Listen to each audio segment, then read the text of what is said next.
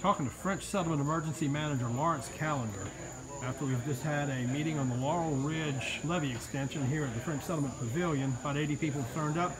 Tell us about the meeting and what came out of this tonight. I think what came out of this was a true picture of our concerns in French Settlement and how it applies to floodplain management and the floodplain. We need to look at the floodplain from the bottom up. We are truly the canary in the mine, and the bird here is dead. All the water has to flow through French Settlement. You drop a cup of water in Baton Rouge, in the streets of Baton Rouge, and it has to pass right through French Settlement. All the water from Mississippi, all through the other 5 parishes, come through French Settlement. The people down here know that. They got to voice their concerns tonight.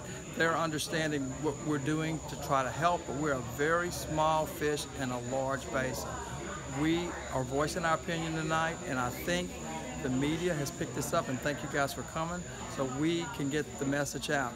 We have to increase our Amite River capacity. It was not designed to do this. In the 50s, the Amite River Diversion Canal was the project that prevented flooding. We let that canal go by the wayside. 3 parishes signed an agreement to maintain it, and they have failed to maintain it for the last 50 years.